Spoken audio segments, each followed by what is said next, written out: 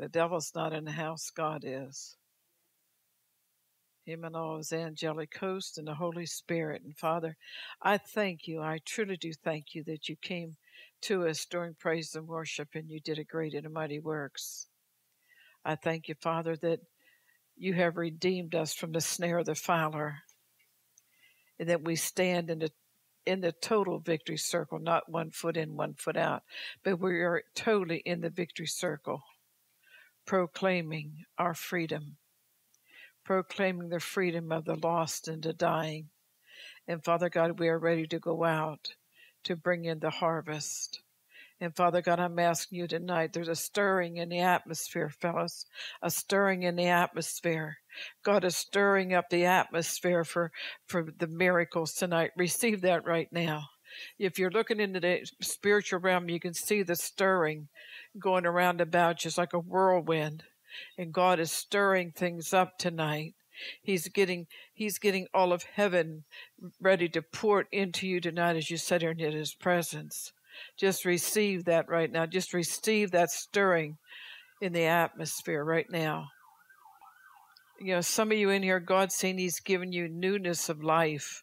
He's taken away that dead old person that you were, and he's making you a brand new person in Christ Jesus. Now just receive that right now. I just see the blood of Jesus being poured all over you. You're being covered by the Lamb. Just receive that right now in the name of Jesus. And God saying, I'm letting no stone unturned tonight. I am setting you totally and completely free from the works of darkness. Thank you, Father. Thank you, Jesus. We worship you, Father. We worship you, Father. We worship you, Father. Again, there's a mighty move of God going on right now. Whatever it is you need from God, he wants to give it to you right now. Thank you. Just don't you feel it? It's just a heavy atmosphere of God in this room tonight. Just like a blanket he's putting over us. It doesn't matter where you're at in the world, whatever we're feeling in here, if you're watching, you can feel it right where you're at. There's just somebody who has so much pain that goes way down into your spirit, and you cry to yourself, and you just go alone and cry to yourself because the pain is so bad, and the rejection and all the junk that goes with the pain. And God said right now, he's ripping that out of you right now. He's taking it out by the roots, and you won't feel it ever again.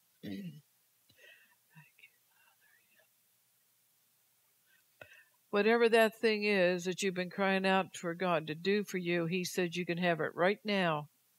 If you can believe, then receive it right now. God's saying right now he wants you to step into the three-step program. Father, Son, the Holy Spirit. And as you step into the three-step program, you're going to stay free. Thank you, Jesus. And God say, not by might, not by power, but by the Spirit, saith the Lord. And he's saying that you've been trying with your might and your power, but it's by his Spirit that supernatural things are done in your body. So right now it's not by might, not by power, but by the Spirit of the Father that everything he spoke is taking place within your life. If you can believe and receive, tonight is your freedom night. Never to be bound ever again. And when our praise and worship was going on, God spoke to me and said, I have been shaking the church and shaking the church and shaking the church. And he said, those that you see in here are the ones who have remained and outlasted the shaking. Amen. So many people, they either don't think about where they came from, or they think that your mother just had an accident, or you just don't know what's going on. Nobody is an accident. God knows exactly who is going to be born, to whom, and when. and He knows when you're going to die. And the problem with the body of Christ is you don't know who you are in Jesus, so therefore you make a whole lot of mistakes as you listen to the enemy tell you who you are, and you don't believe what the Word says about who you are. So this is what we're going to talk about tonight. That's who you are in Christ Jesus. Now, a true believer practices forgiveness. Listen, these are the characteristics of a true believer. They practice forgiveness. One of the signs of a true believer that will show that someone is a believer in Christ Jesus is that they will practice forgiveness and won't hold grudges against their offenders. All right, the second one is they love God. They're truly saved. They imitate Christ. And when they're born again, they have new faith. They obey Jesus. And they love others selflessly. They just love people, period, for no reason. And they are heavenly minded. Now, this is the characteristics of a true believer. Now, God's presence is a profound and comforting reality for many believers, and while we may not experience it in the same tangible ways as the children of Israel did, with the pillar of cloud by day and the pillar of fire by night, there are signs that indicate God is with us. You know, even though the children of Israel had the fire and the cloud, they still murmured and complained. All right. So if God would show you a sign and a wonder that He's really with you, you would still complain. The majority of people would. All right. Here are 13 powerful signs that God's presence is near. All right. The first thing is you'll have peace and you'll have joy. When God is with you, you experience a deep sense of peace and joy. His presence calms troubled hearts and replaces gloom with joy. These two fruits of the Spirit are the ultimate proof that He is with you. Number 2, spiritual witness. Your spirit bears witness to God's presence. It's an inner knowing that He is with you even when circumstances seem challenging. That's one of the points a lot of Christians don't follow. All right, it said you have a spiritual witness. Your spirit bears witness to God's presence. It's an inner knowing that He is with you even when circumstances seem challenging. You know, years ago when we had a church split, before we moved into here, I laid out before God, was crying out to Him, and He said, I want you to go to Isaiah 54, and that's your scripture that you stand on until the day I bring you home. And Isaiah 54:17 tells me, no weapon formed against me will ever prosper. So, and no matter what I go through, no matter how challenging these things may be, I stand on it. I'll say, devil, no weapon formed against me can prosper. No matter what you put me through, no matter what you do or what the people around about me do, it isn't going to prosper. God's going to intervene somewhere along the line and stop it. It also says, I was angry with you for a season, but now I'm not angry with you, and I'm going to bless you. So, God has been angry with me for a season a couple times, but when He was all through with His anger, then He started blessing again. So Isaiah 54 is a beautiful scripture to stand on. And if I was you, if you don't already have, if He hasn't given you a scripture to stand on, I would seek His face and say, God, what scripture can I stand on? All right. And Isaiah 54:17 fits me to a T. So your scripture should fit you to a T too. All right. The third thing is, if you're a true Christian, is hunger for knowing Him. You have an insatiable hunger to know God more. What you know today isn't enough. You still want to know more tomorrow. Your desire to seek Him grows continually.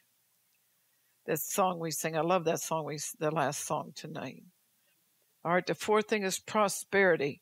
God's presence always leads to prosperity. This doesn't necessarily mean material wealth, but rather a sense of well-being and fulfillment in Him. All right, every time you hear prosperity, people think money, money, money. But we have to have prosperity in Jesus before the money situation comes around. All right, the fifth thing is effortless love. You love others effortlessly. God's love flows through you, enabling you to bless those around you. See that? And the sixth thing is you're a blessing to others. You become a blessing to others. Your actions and words positively impact those you encounter. The seventh reason is resolute faith. Your faith remains steadfast. Even in challenging times, you trust God's plans and His promises. That's another point where a lot of Christians fail. You really don't trust God in all of your circumstances, maybe one or two, three or four, but not all of them. If He can do it in one thing, He can do it in everything in your life. And the eighth point is enjoying God's grace. You experience God's grace in your life. You personally experience God's grace in your life. You're not watching somebody else receive it. His favor and kindness are evident in your life. You know what? I always walked under the blessing, and one day God said to me, "Daughter, you're now going to walk under the curse." And what a difference. When you walk under the blessing all your life, and all of a sudden God puts you under the curse. Everything just does a somersault. And life becomes a living hell because of the curse that you're walking under. All right. Point 9 is unusual understanding. God grants you insights and understanding beyond the ordinary. His wisdom guides your decisions. Read that again. Unusual understanding. God grants you insights and understanding beyond the ordinary. His wisdom guides your decisions. And the 10th point is reverence for God. You hold God in high esteem. Your reverence for Him influences your choices and behavior. Now, I want to go back to 9. God grants you insights and understanding beyond the ordinary, period. As I talk to people, they act like they don't have a brain in their head, you're just being around them. But when I talk to them, so much wisdom comes out of them. And, and I'm thinking, you would never know all that was down in there, because they act another way. So, you're a child of God when you start speaking, and all of a sudden all this wisdom comes up out of you. And you yourself didn't even know it was there. All right?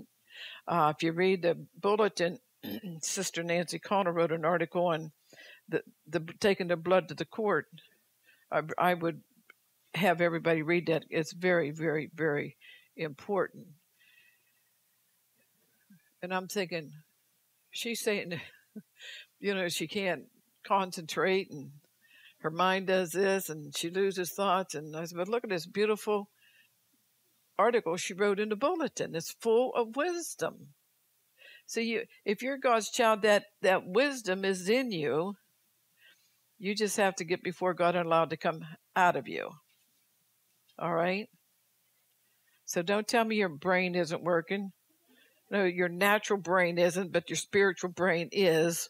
There's a whole lot of wisdom in there. All right? So we're just going to have to switch tracks here and say, all right, I want my spiritual brain to kick in here right now, right? Thank you. All right, then the 11th is manifesting God's character. Your life reflects God's character. His love, patience, and compassion shine through you. How many of you have seen people who have backslidden? And even though they're backslidden and they're being a mess, the love, patience, and compassion still shines through them. Have you witnessed that? Just because they're backslidden doesn't say the things of God fall out of them. They're still there. And I know a couple people, they don't even pull on them. They're just naturally, that's who they are. And even they're being a mess, the God in them isn't messed up. Are you understanding this? So just because you're backslidden doesn't say you automatically are not a child of God. That's not true. Because everything God has placed in you is still there. You just have to start drawing on it. Excuse me. All right, the 12th point is boldness and spiritual authority. You operate with boldness and spiritual authority, period. God empowers you to impact your surroundings. I used to be very, very quiet, and I'm not very, very nothing anymore. I just say, I'm just really bold and say it the way it is. And, and I realized, and went to God with that when it first started, and he said, you have to become bold.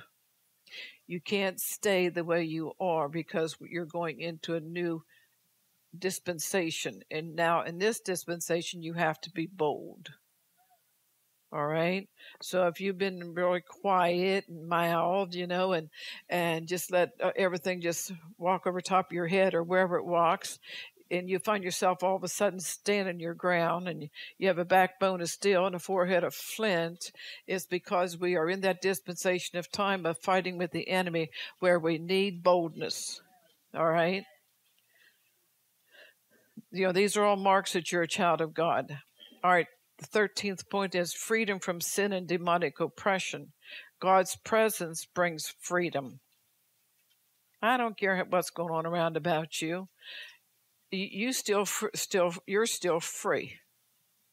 And, you can conjure up all you want being upset.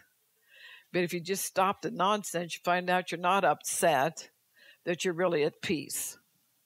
It's just old nature trying to get in there acting dumb.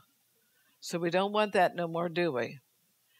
We want our freedom from sin and demonic oppression. So then God's presence brings freedom, and you experience victory over sin and spiritual battles. Oh, did you hear that? You experience victory over what? Sin and spiritual battles. Remember that God's signs are diverse and can manifest in various ways. In you. They can come through feelings, dreams, encounters, or scripture. His presence fills you with joy and peace. Trust that he is always with you, guiding, protecting, and blessing you. You have to know that you know that you know that no matter where you go, what you do, that his presence is always with you, guiding, protecting, and blessing you.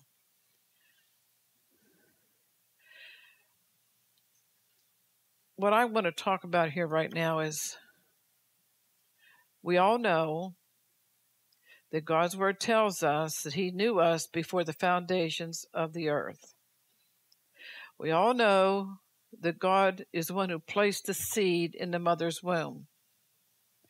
And God knew exactly who you were going to turn out to be and what you was going to do from point A to point Z. And how many times have I told you, you have to know that you know that you know that you are called of God, or the enemy's going to take you out. The problem with the body of Christ is that you don't know that you know that you know that you are called of God. You think maybe you are, or somebody might have told you, but you didn't. You never heard God tell you that personally. And that's why I'm glad I was ordained the way I was, because I know that I know that I know that it was God who's called me into the ministry and not myself nor man. I want each one of you in here tonight to get in your spirit that you know that you know that you know God planted you in a mother's womb somewhere. Well, how come he gave me that mother? Don't go ask God that. I don't know those answers. But what does it matter? Your seed might have been planted in that mother's womb because he needed you to be strong at a young age. So you didn't have a mother that you thought was up to par. But God knew if he put you in a mother who was going to love you and nourish you and do all the wonderful things that everybody thinks they should have, that you would turn out to be a little wimp. And God couldn't use you for what he wanted to use you for. But if you was raised in a family that was a mess and you feel like you've been cursed, you feel like you've been left out, don't. God needed you to be strong. My father, I was the second child of 6, but he said, you have more brain than your sister does. So he held me accountable for what all the other children did. And he says, I'm teaching you how to be a leader at 10 years old. So God knew what he had to do because he knew where he was taking me. And he knew I was going to be a leader. And so I got a stepmother. They're really good. They can really help God out a lot to make you strong. And blessed stepmothers, really, truly. I'm not put, but a lot of people fuss about their stepmothers.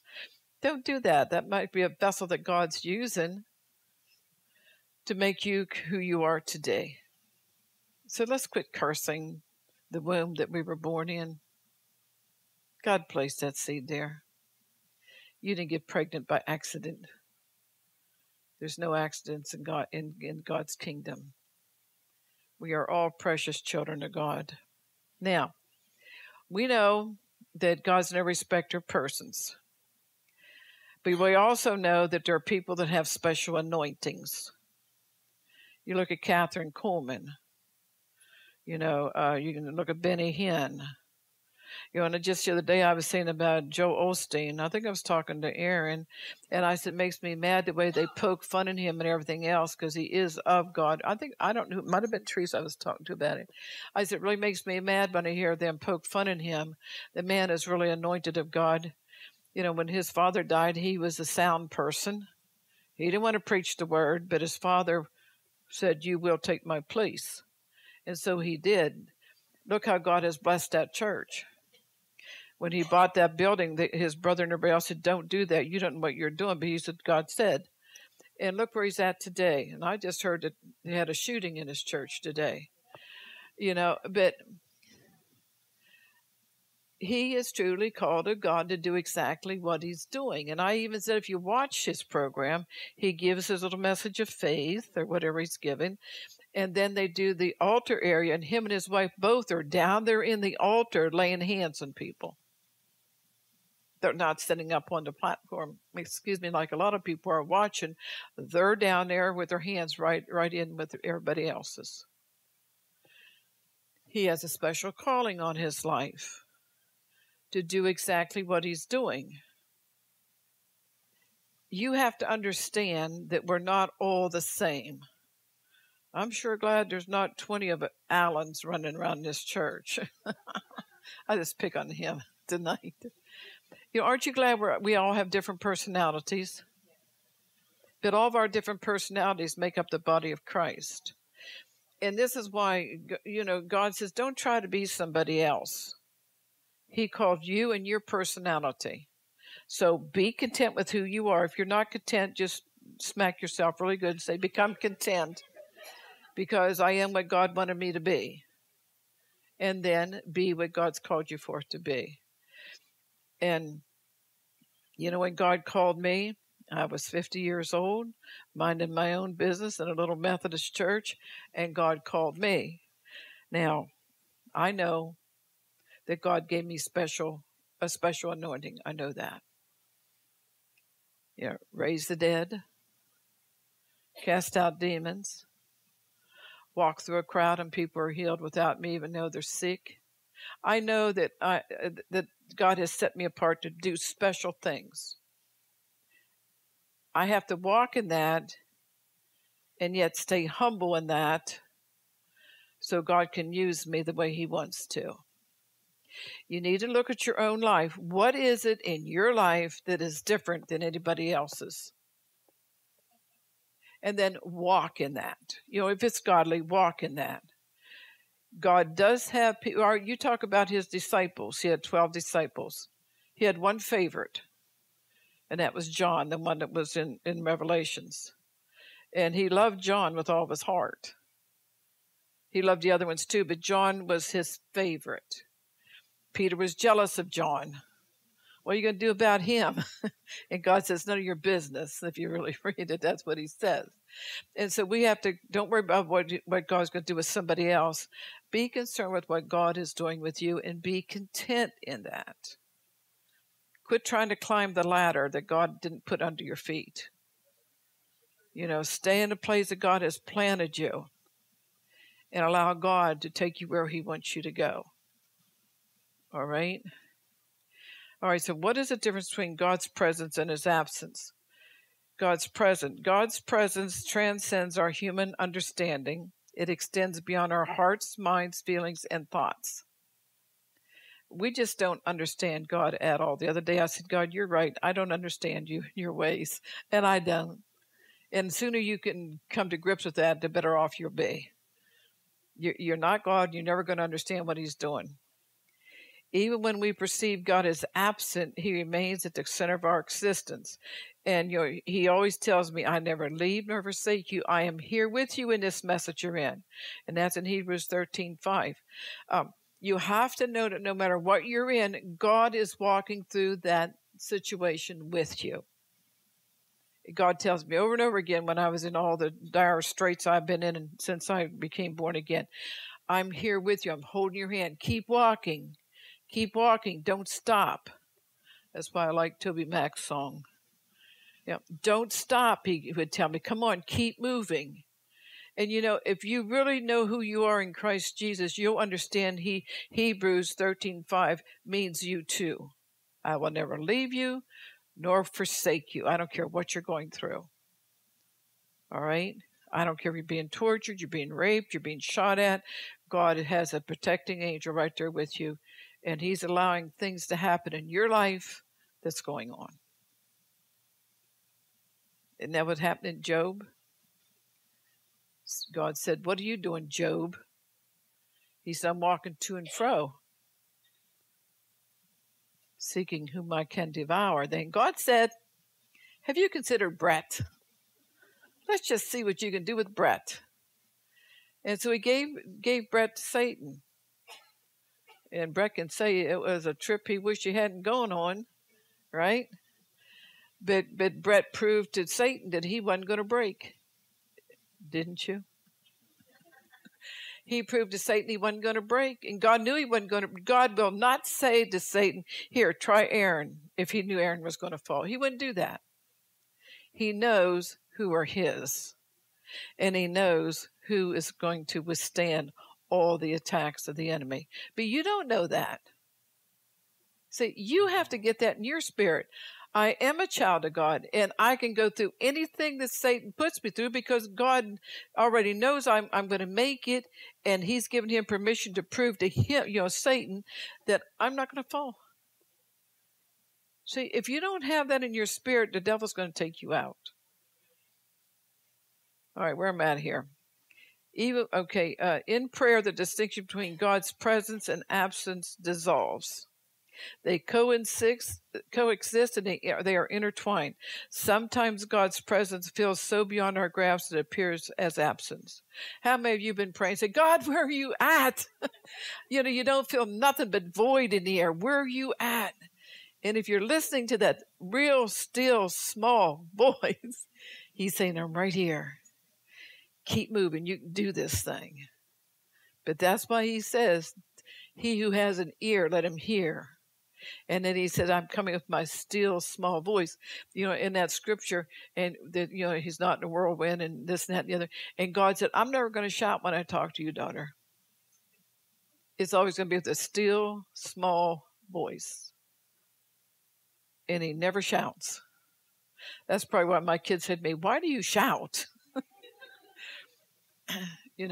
When I get upset. But I'm trying not to do that anymore because God never shouts if he's upset with me or not. He takes that little still small voice and makes you feel smaller than what you already feel,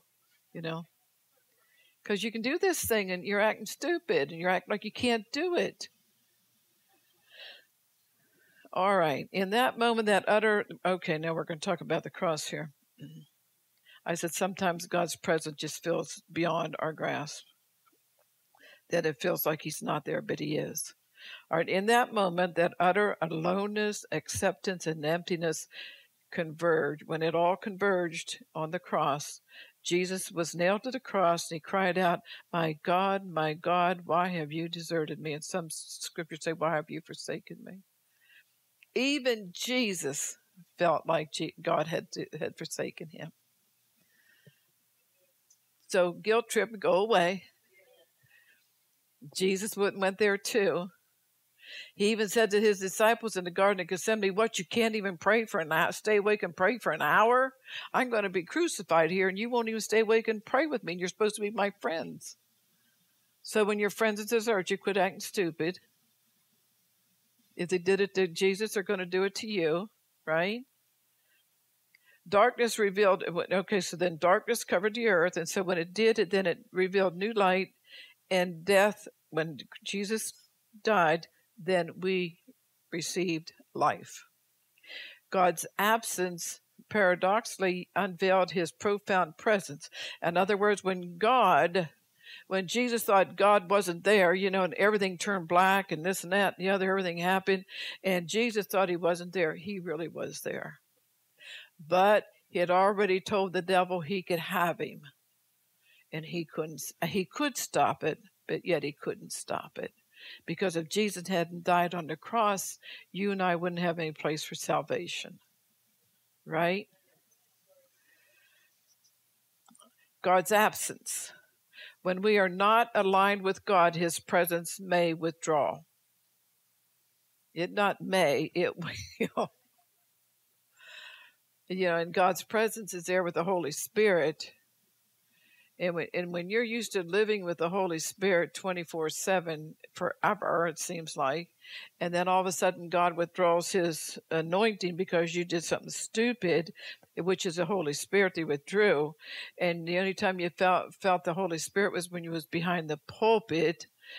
All you want to do is sit here because you knew when you stepped down on that floor, you were alone. God made me go through that for 1 year because he told me not to do anything else. I'll do it if I want to. He says, go ahead. So for 1 year, he withdrew his spirit. The only time, and he wouldn't let me quit preaching either. He made me preach, and that's the only time I was anointed. You don't want to go there. You don't want to go there. You need to know who you are in Christ Jesus and stay there and quit doing dumb things. All right? Please don't do any more dumb things. It's not worth it.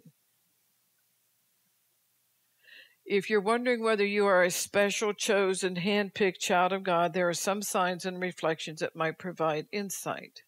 Keep in mind that these signs are not visible to the outward eye, but are rather a result of the inward working of the Holy Spirit. I'm going to ask you something. I want you to think to yourself, has God said to me, I have handpicked you and you are unique and special? If you are, this is what we're talking about here. All right? Deep and abiding faith. A genuine and unwavering faith in Jesus Christ is a sign that you've been chosen, handpicked by God to do a special work. Not the, everyday thing that the church does, but a special deep work. This faith is a gift from God and is grounded in the truth of his word. It's characterized by trusting God's goodness and mercy. You're going to have to know that you're special. You're going to have to know that God's going to have you do things that other people are not going to do because he's anointed you to do them. And it doesn't matter how many sticks and stones are thrown at you, you're going to stand your ground. In humility, listening to the still small voice of God, giving you instructions what he wants you to do. Are you hearing this? All right, whenever I was ordained, they say, well, what kind of credentials do you have? I said, I don't have any. You didn't go to Bible school? No, I didn't go to Bible school. Went to college. That didn't matter. They wanted me to go to Bible school. They did not want to ordain me. But the wife of the pastor said, just stop. This woman is called of God. The Holy Spirit's here. And we will ordain her. And then when she said that, the Holy Spirit dropped in on that platform. That pastor got tears in his eyes, and he said, we're going to ordain her right now.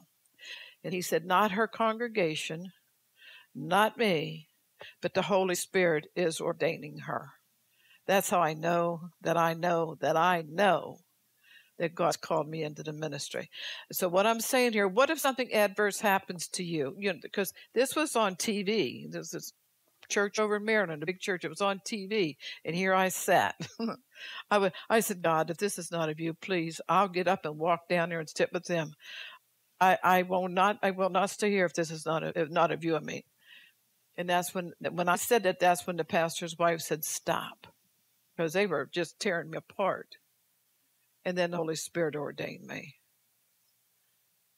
Do you understand this? So if something adverse is happening to you, whenever you know that God has called you forth to do something, Don't get upset about it. Do like I did. I said, God, I said, if this is not you, I will go sit down. All you have to do is say, go sit down. And then God took over. Now, if I'd have stomped my feet, thrown a fit, how dare you? He wouldn't have done anything.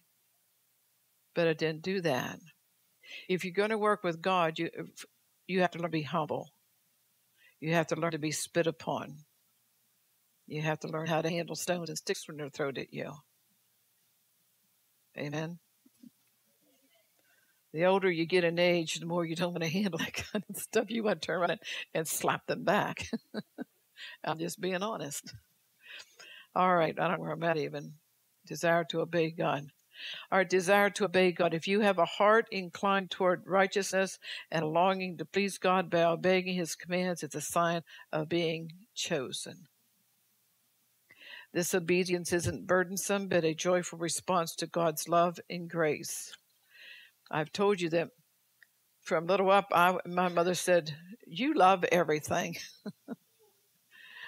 And I did. I just loved everything, everybody. I didn't. And if somebody was being put down or come against, I had compassion for them, and I became their friend, and did things for them and with them. And I was just like that until about 9 years ago, I started losing my love walk because I'd had enough of being walked on. But see, if you're following God, you never have enough of being walked on. Remember that. You never have enough of being walked on. Jesus never did that. So then I had to work through that mess that I caused my own self to go into until I got my first love back again and started loving people unconditionally. And even sometimes when you love people unconditionally, sometimes it just is far more than you can bear at the moment. And you do your little dumb thing, but then you have to go and repent. You get back on that love wagon again, right? I think love is the most wonderful thing in the world. And, the more and more you read the word, the reason why you believe that, think that, is because God is love.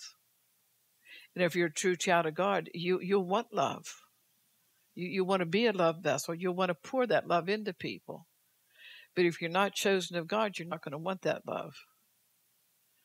All right, love for others. The Holy Spirit produces in the hearts of the chosen a deep and genuine love for all people, regardless of race or social status. This love reflects the love that God has shown them. God will tell you when to quit loving somebody. He really will. Well, what He says is, He says, enough. They are not receiving you. They don't care to hear what you have to say. Walk away from them. And I was praying for somebody for years, and I said, Father, forgive them. They know not what they do, because that's what Jesus said. But I did it with a pure heart. And God said, don't ever pray that way for that person again, because they do know what they're doing. They calculate every step that they take. I never want to hear you pray that prayer for that person again. And I never did, because God told me not to. So see, if you're really handpicked, chosen of God, you're going to hear His voice, and then you're going to do what He tells you to do, no matter what the cost is. Sometimes it's pretty high, but in the end, it's worth it all. All right. Passion for the gospel. Chosen individuals have an unquenchable desire to share the good news of Jesus Christ with others. This passion isn't driven by personal gain or glory, but results from the Holy Spirit's work in their hearts. Remember that being chosen by God is a great privilege and responsibility. If you've been born again, love God and His Word, obey His commands, and bear the fruit of the Spirit, you can have assurance that you are part of His great plan of salvation for the world. Read that again. Remember that being chosen by God is a great privilege and responsibility. If you've been born again, love God and His Word, obey His commands, and bear the fruit of the Spirit, you can have assurance that you are part of His great plan of salvation for the world. Rest assured you've been handpicked by God for a purpose. Are you listening? Do you know that you know that you know that you were handpicked by God? You're a special, chosen individual. And God did that for a purpose. There's things that only you can do. People that only you will meet. God, because God told me this. I'm not going to be able to reach everybody. I'm not going to be able to do everything that needs to be done, and neither can any of you. So we are called to do special things by God if we are handpicked and hand-chosen by God. He has an agenda already laid out before you that you need to fulfill. All right, the question of why God chooses some people and not others has intrigued believers and non-believers alike. At first glance, it might seem unfair that an all-loving God would selectively choose who to save and who to condemn. However, a deeper look at the Scripture reveals several key insights. The doctrine of election in Scripture. The Old Testament provides examples of God choosing individuals or groups for specific purposes. For instance, God chose Abraham to be the father of his chosen people, right? And Israel as his treasured possession. In the New Testament, Jesus affirmed that his disciples did not choose him, rather he chose them, and that's in John 15:16. The Apostle Paul emphasized that God chose believers in Christ even before the foundation of the world. Let's read that again. The Apostle Paul emphasized that God chose believers in Christ even before the foundation of the world. That's Ephesians 1:4. Before the foundation of the world, he chose you. God's sovereign choice. God's election is unconditional. It does not depend on any quality, decision, or action on the part of those chosen. If you really read about his disciples, they were all a mess. But they were the ones that God chose. Jesus chose, and he used them mightily. As Paul states in Romans 9, God's election is not because of works, but because of him who calls. God's choice is an expression of a sovereign freedom and grace. It originates entirely with God, not human efforts. It's not about deserving or merit. Rather, it highlights God's mercy and desire to glorify his name. I didn't want to preach. I was very content to be in church and just do whatever. Scrub floors, wash windows, whatever they wanted me to do. But God had plans for my life. And so I had to do what God had called me. I didn't have to, but I did what God called me forth to do. Now, God told me when we started this church, he said that we are the remnant church. And he said, we'll be a swinging door church. He said, I'm going to send in pastors that you're going to minister to. And then I'm going to send them forth to start their ministries. So I thought, well, pastors do come in here. But see, like Aaron wasn't a pastor, but God sent Aaron in here because God wants Aaron to be a minister of the gospel. So he sent him in here so I could slap him around a little and get him straight so God could use him to minister the gospel. See how that works? And so we have ordained, many have gone out of here. Many have come in and said, this is too hard for me. I can't walk the walk that you preach. I can't do what you're saying I've got to do in order to serve God. But this is what our assignment is. And ever since I've been here, into ministry, God has, when I was evangelizing, he always sent, wherever I went was always church packed out with real pastors who were steeped in sin. And as a prophet, God used me to tell them what they were not. In other words, expose them. And that wasn't a joy trip. But still, in all, it didn't bother me either because that's what God called me to do. So whatever God calls you to do, the Holy Spirit goes with you and does it. Doesn't matter what it is. We went up here in Maryland somewhere we went, and I was talking about everybody has herself titled bishop. And half of the bishops left the church that day. I said, well, what I said was God showed me that he didn't call you bishop. And I didn't know they were in there. I really didn't. But you've ordained yourself as a bishop. Well, the half of the church left. And the other half stayed begrudgingly, but they stayed and left quickly after I finished. They didn't want to be revealed. But anyhow, so what I'm saying is when God calls you, he knows who's going to be there when you minister, and he knows what their heart's like. He's not asked you to go in there and change hearts. He's asked you to go in there as a vessel of honor that he handpicked, and then just say, use me to say whatever you want to, Lord. And sometimes you just don't know. When I'm getting a prophetic word, I say, oh God, please don't make me say that. Because I always hear it before I say it, you know. Anyhow. All right, let's talk about let's talk about the parable of the wedding feast. Jesus taught that many are called, but few are chosen. All right. Matthew 22:14. In the parable of the wedding feast, the king invited guests, but they declined. So the king invited others from the streets, and they accepted the call, the chosen ones. The church has declined God's call. So that's why God has this harvest out there of all these lost people that He's going to bring into our churches, and God's going to raise them up, and they're going to be the ministers of the hour. The church has refused God, and God is finished with the church. He is shaken and shaken and shaken, and He has warned and warned and warned, and they do not want Him. So He's left them. Don't be one of those that God leaves. You won't like it. And I don't care how much you cry and kick your feet, you're not going to be able to get in. Remember, He told us that years ago. To be chosen, we simply need to say yes to all that God places before us. We are part of His holy people, a chosen race, and a royal priesthood. And you'll find that in 1 Peter 2:9. In summary, God's choice is rooted in His gracious mercy, and it ultimately serves to bring glory to His name. We can find comfort in knowing that we are chosen by God, not because of our own merit, but because of His love and purpose for our lives. All right? You know, when God called me, when I became born again, I said, God, I'm 50 years old. I wasted 50 years of my life. He said, no, you didn't. That was your training period.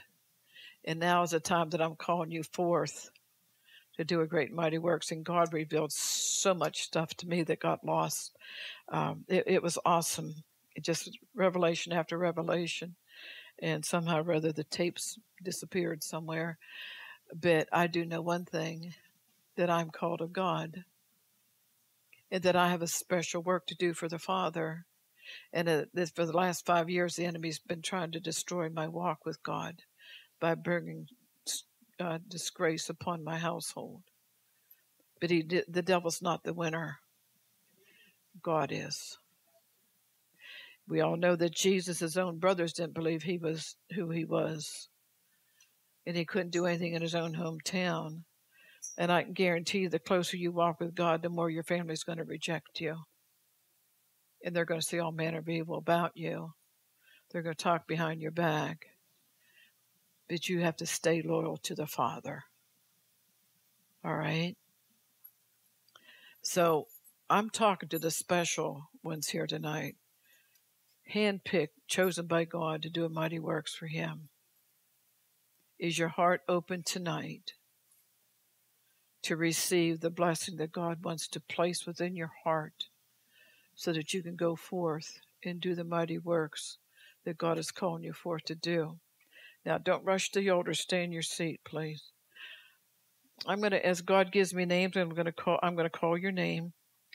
And only if you are willing to die out to yourself and listen to the voice of God and do exactly what God's calling you to do I want you to come up front.